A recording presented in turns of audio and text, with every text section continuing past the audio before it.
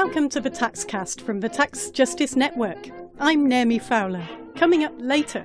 The UK is the most corrupt country on earth. Anyone with a modicum of interest in corruption will tell you that the City of London is the biggest laundromat of corrupt money and black money and drug money that there is.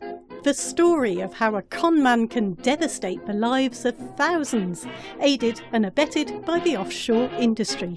We'll also discuss the latest leak from the Bahamas and Apple's €13 billion unpaid tax bill.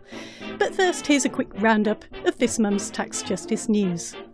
The Ecuadorians have been shaking things up at the United Nations. They're calling for a global tax body with powers to tackle tax-dodging multinationals and shut down tax havens, since the OECD's Rich Country Club has been so slow and ineffective.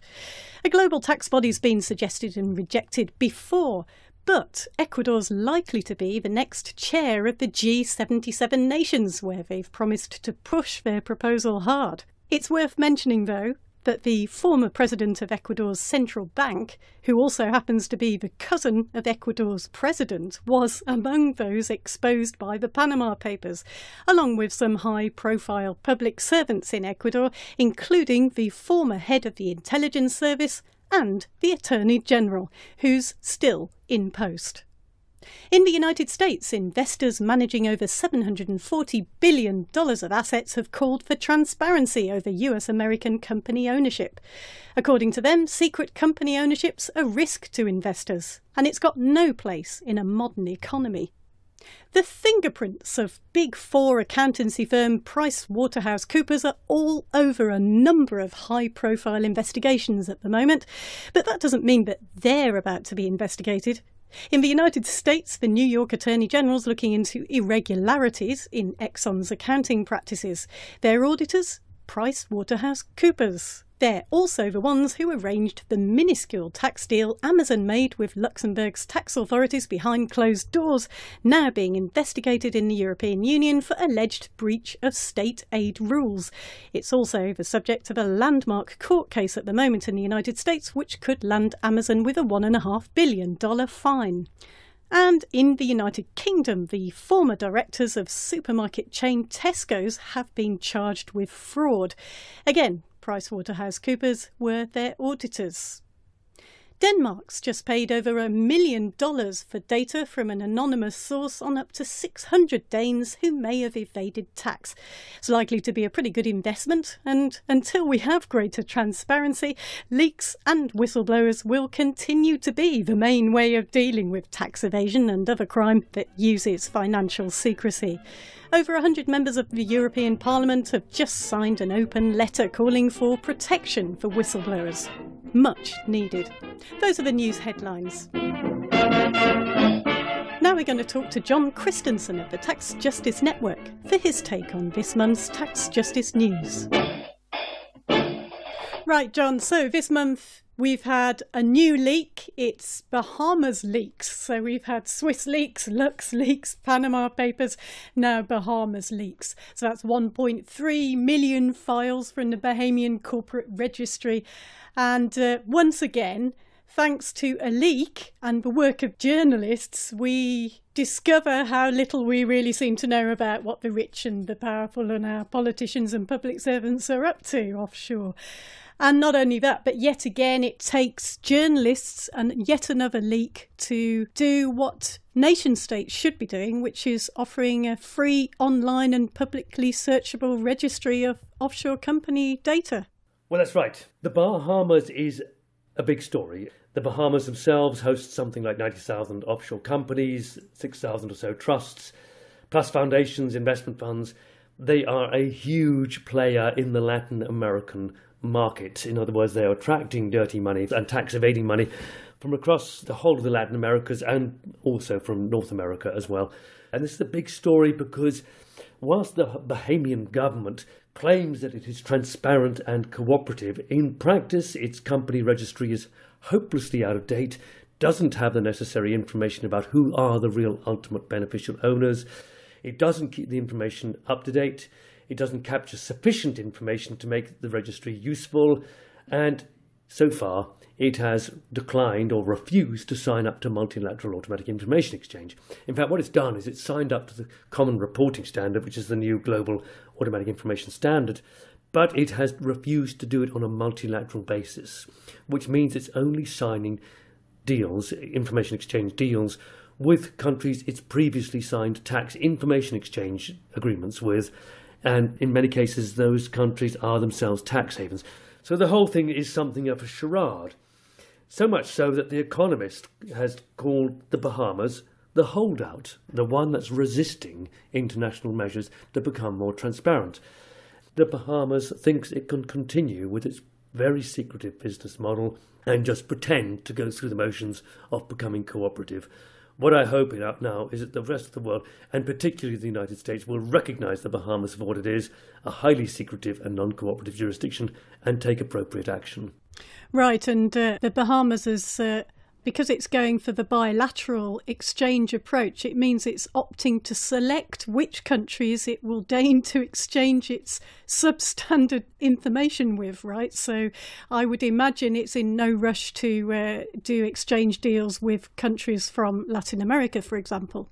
But that's absolutely right, because, and we've seen this in the past, when the OECD came forward with its original tax information exchange agreements and with its hopeless black, grey and white list, it said that any jurisdiction that signs up to 12 tax information exchange agreements will automatically move from the grey list to the white list. And that was the worst thing to do, because it just encouraged jurisdictions like the Bahamas to sign up tax information exchange agreements with Jersey and Guernsey and the other tax havens, and with meaningless places like, no offence meant, but Greenland, with a tiny population which frankly doesn't use tax havens that much. So the whole thing became something of a farce and brought the OECD into enormous disrepute because of the weakness of this approach. And the Bahamas is still following that approach, which frankly is a decade out of date, because by now I think politically the world has moved on, but unfortunately our politicians are not moving on fast enough,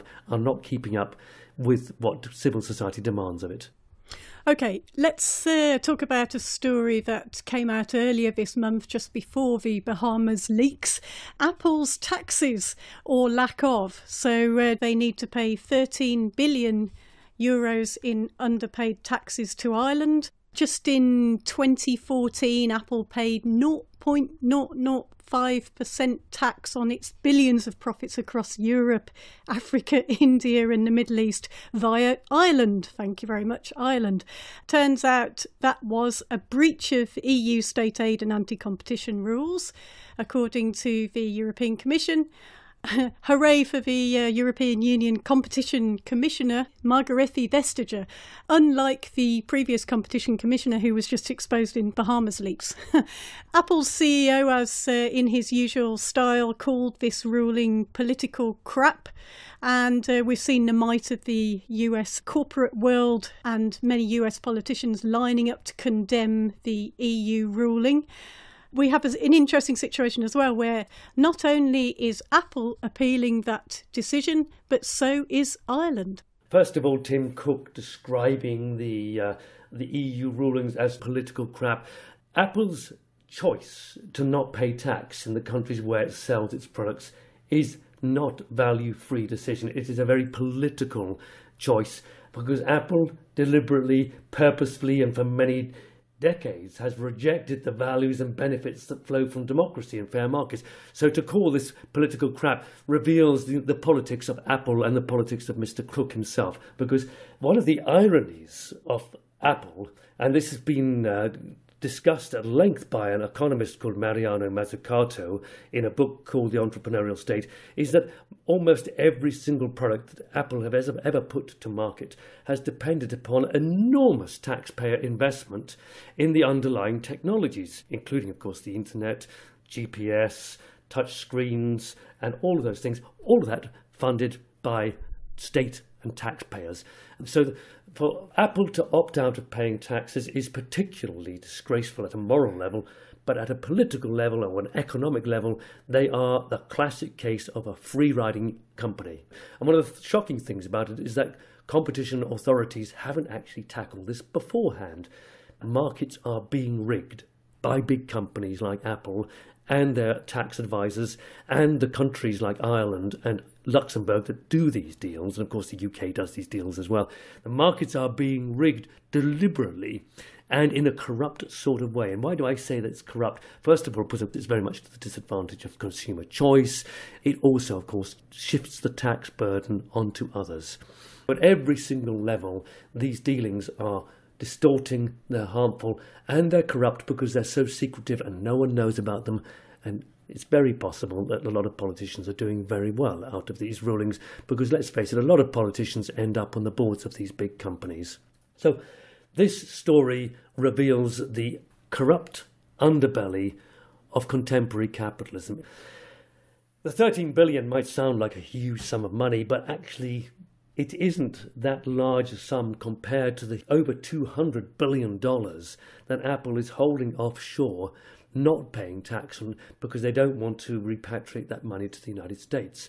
The layers of subsidy that have been given to multinational companies for decades by big countries like US and Ireland and others are now being revealed to the public, and you can see how corrupt the whole thing has become. And the levels of taxation being paid by corporations, multinationals around the world has been dropping steadily since the early 1990s. And if we're not careful, we're living in the last years of corporate taxation, which is exactly the way they want it. And so this really is a defining moment, this appeal, what happens as a result in terms of the world big capital wants versus democratic checks and balances, I guess. Well, that's right. One of the reasons why the corporate income tax is so important is because it is one of the last remaining taxes on wealth and capital. In the last few decades, we've seen all the tax charge being placed upon labour and on consumers. And not surprisingly, guess what? Inequality has risen, is continuing to rise, not just because wage rates are falling, but also because the ability of states to transfer wealth through the tax system is being reduced. So this poses a fundamental threat to capitalism itself. Removing the corporate income tax can only make matters very significantly worse. So this is a kind of last chance for the global politicians, for the IMF, the OECD, to decide that tax competition is a really harmful phenomenon and political measures now must be taken against it. John Christensen of the Tax Justice Network. Now it's time for the TaxCast special feature. This month, the TaxCast goes to Paraguay in South America to tell a cautionary tale of how a conman can devastate the lives of thousands of ordinary people using offshore financial vehicles, aided and abetted by the global corruption services industry. Banks, law firms, accountants, all happy to look the other way and not ask questions. Back in 1964, the Brazilian and Paraguayan dictatorships at the time signed a treaty agreeing to exploit the vast water resources between their two nations for their mutual growing electricity needs. And that's where our story begins.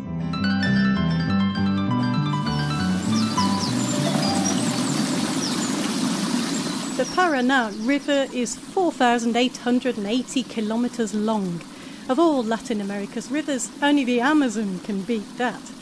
In 1973, the Brazilians and the Paraguayans signed a second treaty behind closed doors, agreeing to build the Itaipu Dam. The deal was massively to the advantage of Paraguay's huge, powerful neighbour Brazil, and the Brazilians ensured its one-sided continuation for 30 years by paying off Paraguayan elites. They finally agreed a fairer deal with Paraguay in 2009. But that's another story.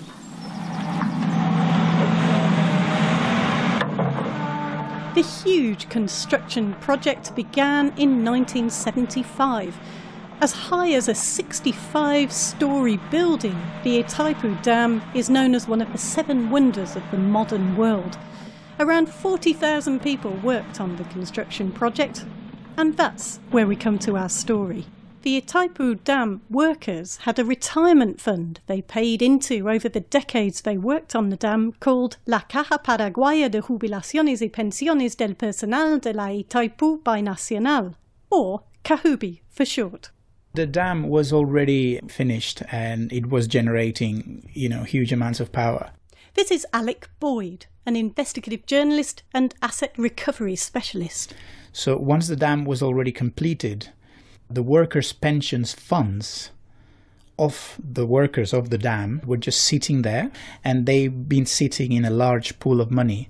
Then along came a man called Marcelo Baroni, along with his partner, Elisabel Vasquez, both Venezuelan nationals, although they also hold European passports. I do not know how Baroni and Vasquez became involved with Paraguayan authorities tasked with safeguarding the investments of these workers' funds. He presented himself as this big investment and expert in oil negotiations, oil procurement contracts, but I couldn't corroborate this with independent sources anywhere.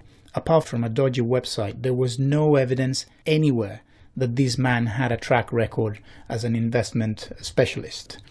He also said that he had a PhD from Georgetown University, which I haven't found any evidence of it anywhere. And this Venezuelan couple approached Paraguayan authorities with the promises of high return investment in international assets and investments in different stocks in different portfolios across the world. The lack of any evidence to back up the stories Baroni and Vasquez told didn't seem to deter Kahubi, the workers' pension fund, and so in 2006 they gave Baroni $4 million for supposedly high-return investments. The following year they gave him another $32 million. So he lands in Paraguay and he offers this fantastic returns to these Paraguayan authorities, and he is given effectively $37 million to invest without having signed one bit of paper.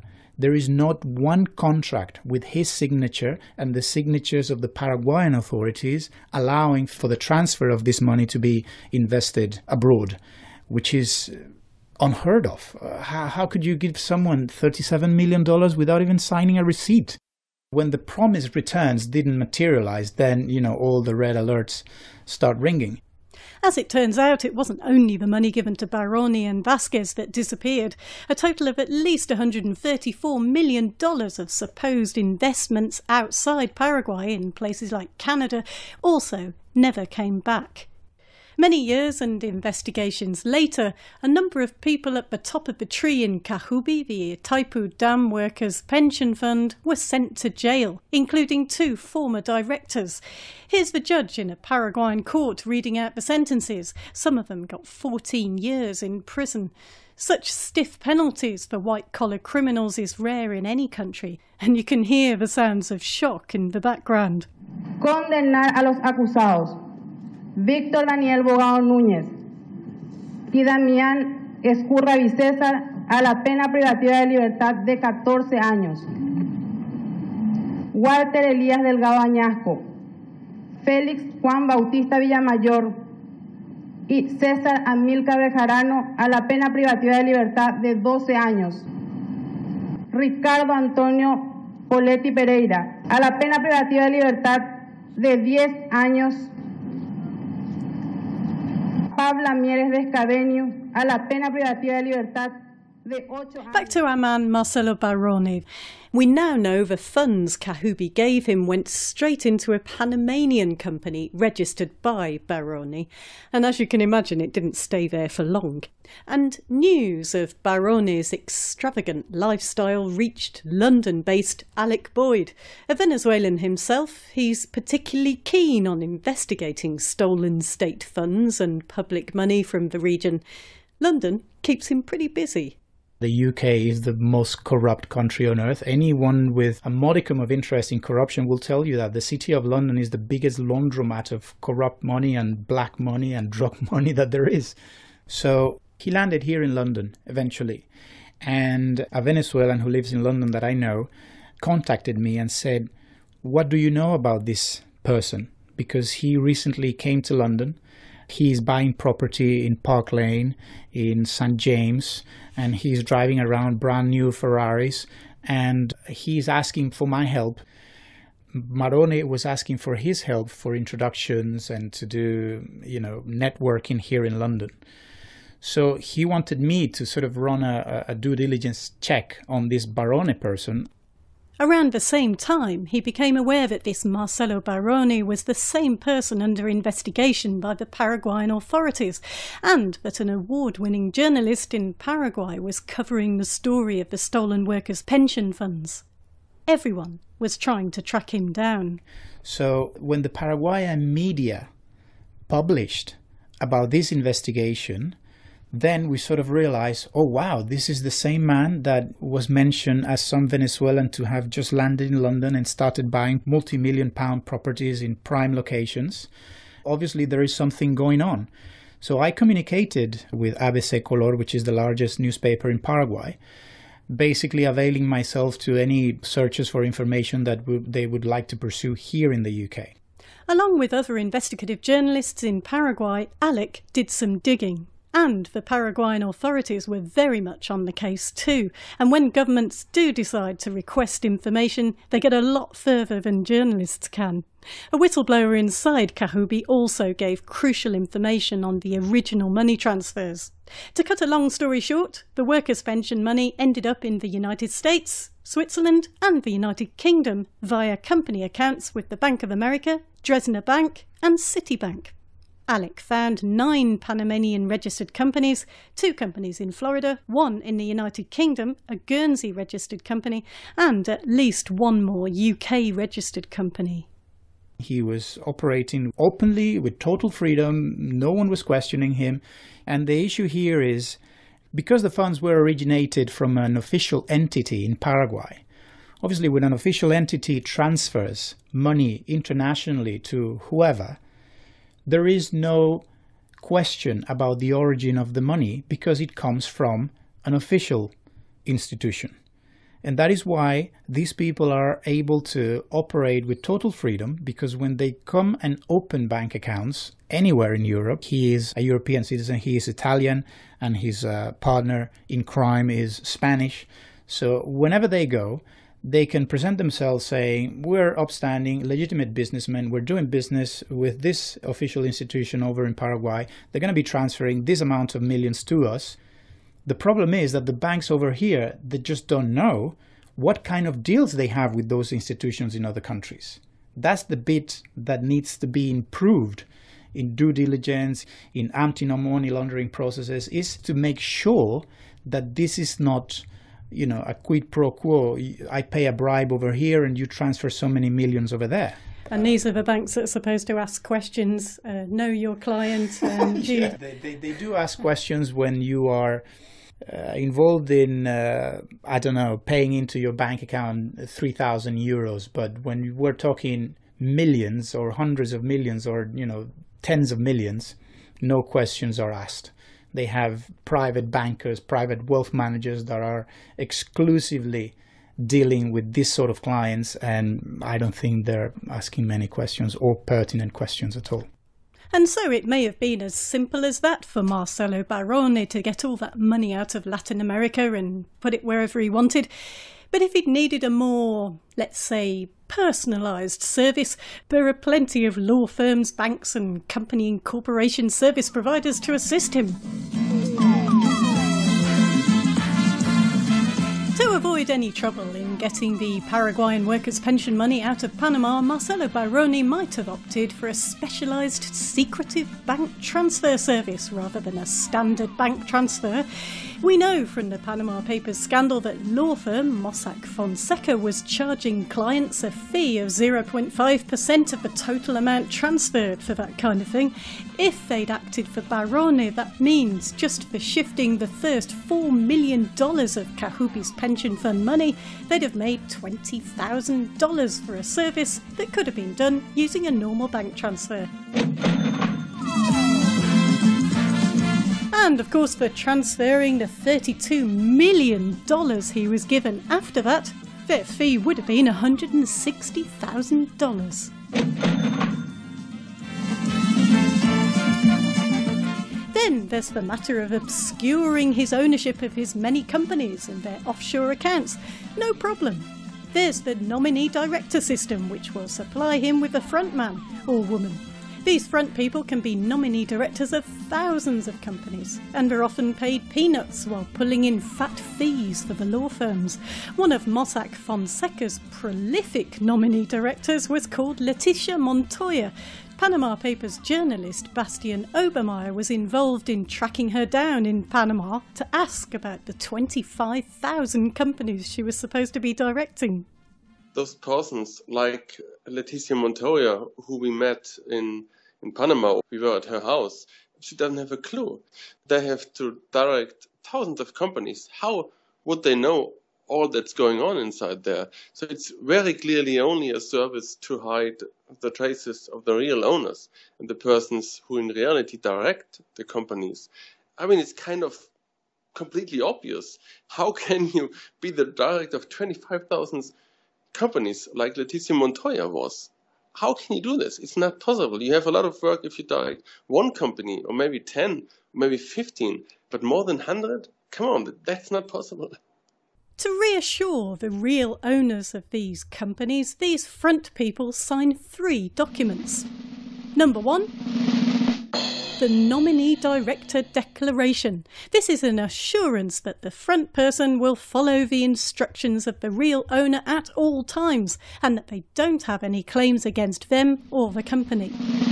Second, a power of attorney document that recognises the true owner as the real director. And third, the front person signs a resignation letter, which is passed on to the real owner. There's no date at the top, meaning the real owner can get rid of the pretend owner at any time, even retrospectively.